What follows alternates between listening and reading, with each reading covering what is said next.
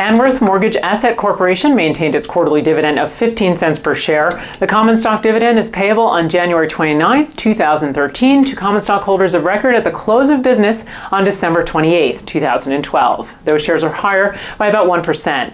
WGL Holdings maintained its quarterly dividend of 40 cents per share. Atlantic Power Corporation maintained its monthly dividend of 9.583 cents per share. American Capital Mortgage Investment maintained its quarterly dividend of 90 cents per share, and Ashford Hospitality Trust maintained its quarterly dividend of 11 cents per share. For PassVal.com, I'm Kristin Bianco, taking you behind the ticker.